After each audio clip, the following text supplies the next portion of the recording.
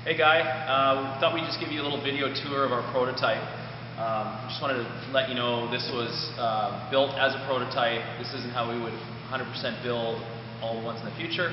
But this is in a modified C-can. It's 14 feet.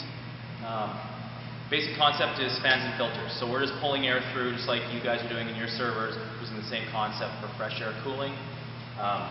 These are just louvered fans. They're 6,000 CFM each. These louvers are gravity. We're trying to get it as cheap as possible. We've used louvers in the past that are motorized and controlled, but again, if all that adds cost, that could be an option that we could add. This unit's 14, like I said. That's a 20-footer there. That's what we're going to be building it in, is 20 feet in the future. Gives us a little bit more airspace in the front and in the back of the racks. And this side here is the intake, the air filter intake. We went with very consumer level filters because one, they're easy to find, and two, they're cheap. So anyone can go to a home hardware store and buy these filters. They're just 25-inch square filters, and then you can choose whatever filter level that you want. If you come in, we built this all out of plywood, and that's probably what we would use. It's the easiest to mount things. It's cheap and it's fast, and that's probably how we would do it in the future. There'd be some more metal pieces inside, but again, like I said, this is the prototype. 3 racks. This has the 17 spondoolies that we bought from you guys, the SP31s. Right now, this has a maximum capacity of 72 kW. These are about 52 kW. We might be able to get a few more in here once we balance all the power requirements out, but we just didn't want to overdo that when we first started. This unit's a 200 amp system. Again, like I said, 72 kilowatts. We can do a 400 amp as well, which is double that power. And we think we can get 36 of your SP35s into that unit. These are all spaced, as you can see. The whole concept is we're pulling air through as you know, fairly rapidly. We need some space in between so we can actually pull air through and across the servers. So it comes in the front of the servers and past the servers, so we can pull all the air out the back and evacuate that heat because it's building up fairly quickly. We've got in this unit, we've got you know, switch. We've got just a monitoring server here that does environmental and all of your systems. We're going with very basic switches in this, switches in BX. Again, very cheap. The fans, there's 3 of them. They'll each be on a single breaker, and each one of them will have either an on-off switch or a potentiometer to adjust speed. Again, for the most basic model.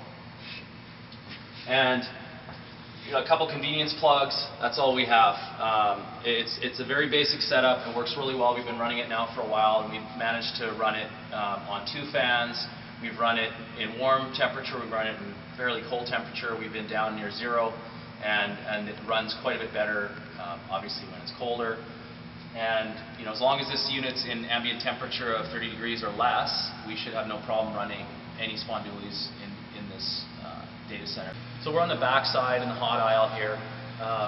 Talk a bit about the electrical. We've got 60 amp PDUs, which are the best size to use with these particular SP31s and SP35s.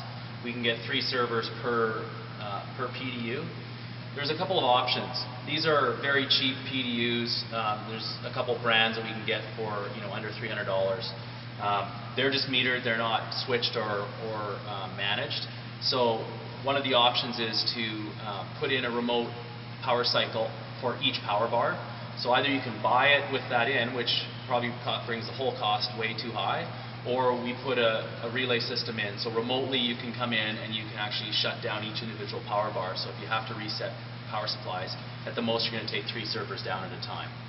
So this one has six PDUs, and we go up from there with a 400 amp unit that has 36 servers. We're going to have more PDUs, and we have ones that are quite a bit smaller than this as well. So let's go over some of the options. The very base unit we went through already. Now we can add on options on top of the price that we talked about. Some of the options could include an automatic transfer switch. So if you have 2 different sources of power, and you lose one, you can switch automatically to the other source of power, so you don't stay down very long. There's a lot of automation that we can add in. So what we can do is put in a PLC.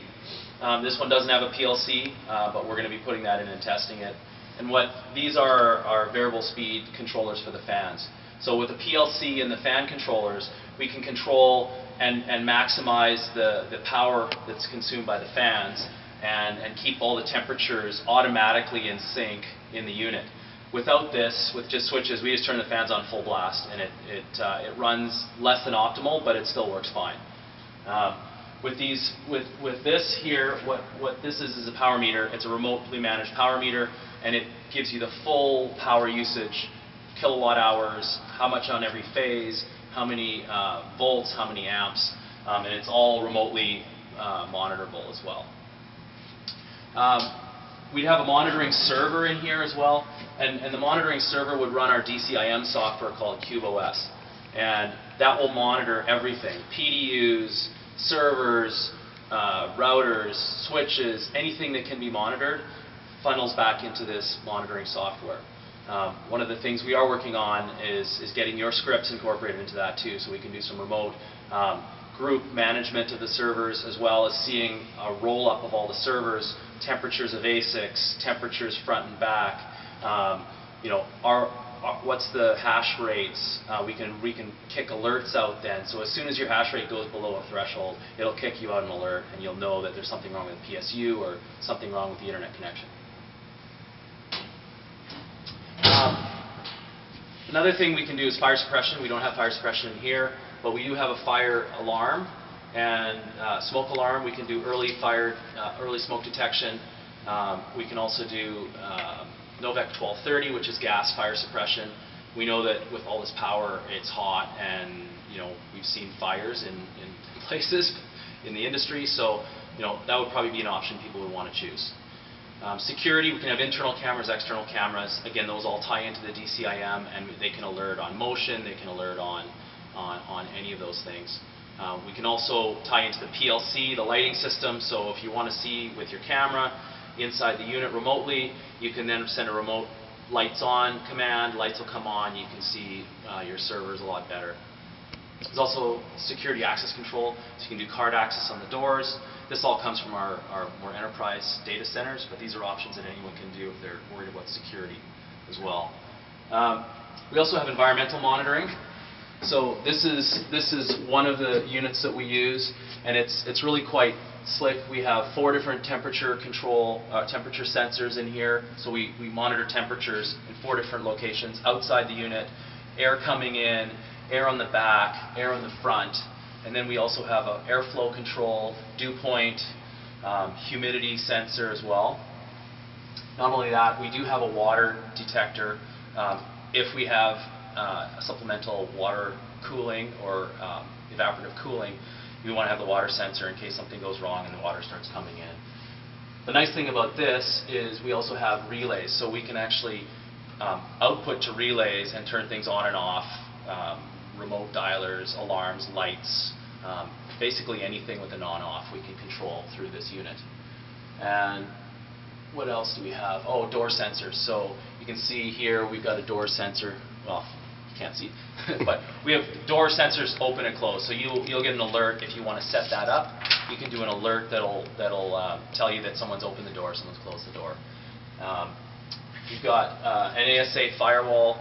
So what we can do with the firewall, clearly, if you're familiar with firewalls, we can get a secure connection into here. If you have multiple units in multiple places, you can have your own private VPN network between, and you can monitor them all through that network. Also, just gives you another layer of protection against people coming from outside into the servers. We'll start it up for you so you can have a look at how it works and how easy it is to get going.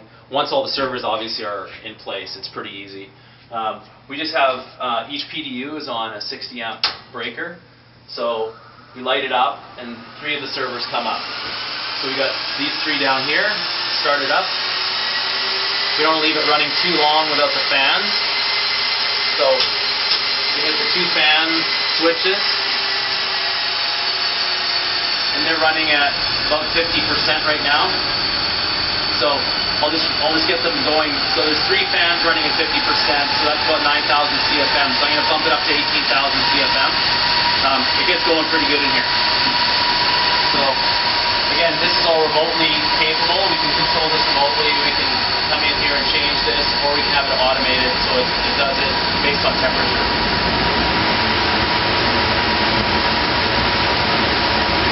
Okay? So now it's going full speed. You can see that there's a lot of airflow coming through here. And the fans, like I said, 18,000 CFM right now. And we can light up the rest of the servers.